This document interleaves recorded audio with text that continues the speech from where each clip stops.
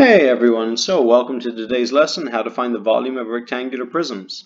Most of you should know this formula already. The volume of a rectangular prism is length times width times height. It's super easy. Let's say I give you this shape. Yeah? This is a rectangular prism. Think of a loaf of bread. Okay. So this right here, let's say it's 4. Let's say that this is 5, and let's say that this is 8. Okay? My length, 4. My width, 5. My height, 8. 4 times 5 is going to be 20.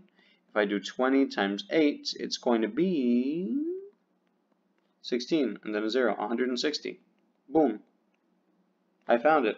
All I did was I did 4 times 5 times 8. That's it. Length times width times height. Let's do some more. Let's say you get, instead of 4 times 5 times 8, let's say I give you 3 times 2 times 6. That's it. 3 times 2 times 6. You can do this in your head. 3 times 2, 6. Times 6, 36. That's the volume of your rectangular prism. Let's do another one. Last one before I make it a little bit more complicated for you. Let's say that I tell you this is 2, this is 4, and this is 7. 2 times 4 times 7. 2 times 4, 6. Times 7, 42. That's the volume of your rectangular prism.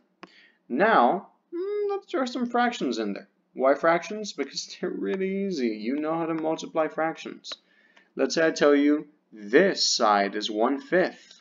This is 2 over 7. This is 3 over 10. Oh, so difficult. Did anything change? Do you not have your same formula? 1 over 5 times 2 over 7 times 3 over 10. 1 times 2, 2.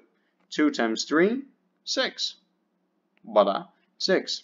5 times 7 is going to be 35. 35 times 10, 350. Done. You just found the volume of your rectangular prism. Let's do another one. Let's say here,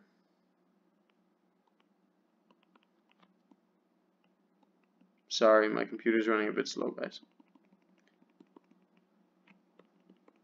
I'm just going to do one more with fractions and then we'll call it quits, but it is pretty simple. Let's say that I give you 4/7, 2/8, 1/3. Once again, length times width times height. 1 times 2, 2. 2 times 4, well, that's going to be 8. Okay. 3 times 8, 24. 24 times 7, well, okay, that's going to be 28. This is going to be 14. Add them up, you get 168. Voila. My answer, obviously I'm not having you simplify if you're doing this by hand, but my answer will be 8 over 168. It's not difficult. All you do is you multiply length times width times height.